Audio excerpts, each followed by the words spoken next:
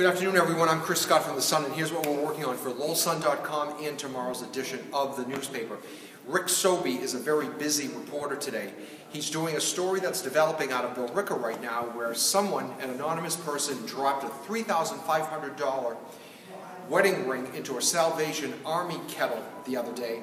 The Salvation Army had the ring appraised. That's how much it's worth, and now it's going to be raffled off in this weekend's Salvation Army WCAP Radiothon.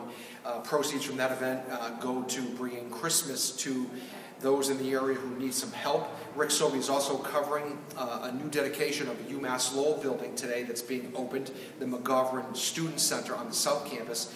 We are also covering live meetings tonight in Lowell, Dracut, Tewksbury, and Tyngsboro, the Special Town Meeting in Tyngsboro. If you see anything happening out there, please let us know at news@lowellsun.com.